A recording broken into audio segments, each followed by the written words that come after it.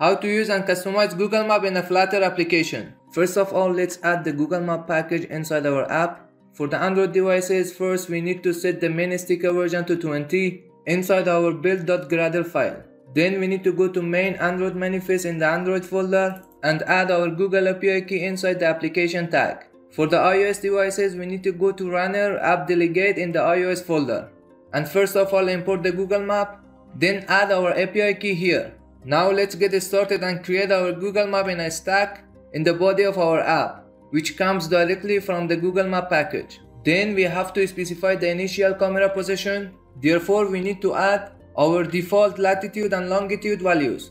Then we can create our default location using our default latitude and longitude values. Now after reloading our app, you can see the Google Play is displayed in our application. After that, we create a floating action button inside the stack to change the Google Map type displaying.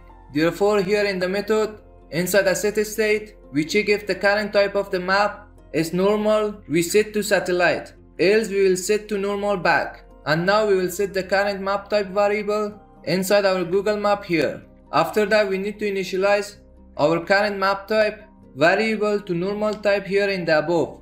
Now if we click here on the floating action button, we see it will display the map as satellite. And if we click it again, it will display it as normal back. Next, we create another floating action button here to add maker for our default location.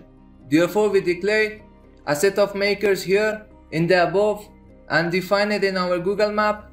Then inside the add marker method, in a set state, using the markers variable, we will add a marker with a specific marker ID and then pass our default location here. And after that, we can define an icon for our marker.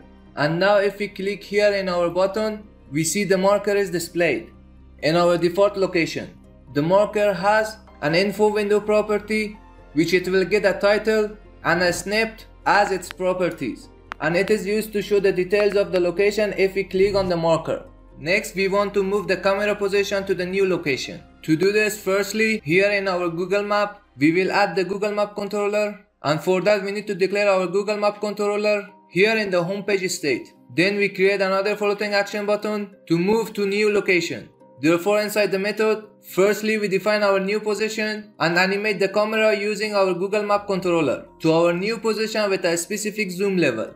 Now inside the set state, we define a new marker with our new position, then clear the previous marker from our set of markers and add our new marker here. Now we need to restart our app, and if we click here in our floating action button, you will see that we are moving to the new position, which is the New York City. We can even go back to our default location.